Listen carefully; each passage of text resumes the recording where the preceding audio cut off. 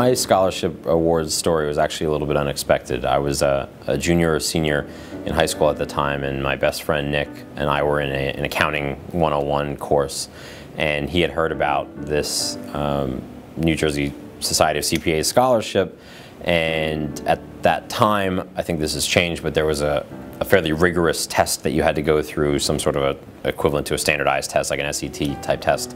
There was an essay, there was a panel interview, and that really just sounded hard, and so I wasn't so interested in it, but Nick really wanted to do it, and he didn't want to do it by himself, he wanted me to do it with him, so he convinced me to go.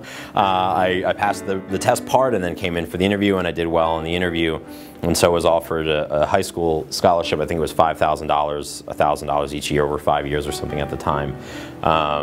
And so when I went to apply to college and declare a major, I said, well, I have this accounting scholarship, I should be an accounting major.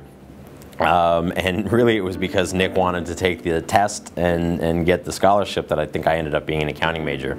Otherwise, maybe I would have found it, maybe I wouldn't have, but it certainly is safe to say that I am an accountant, I am a CPA because of that scholarship.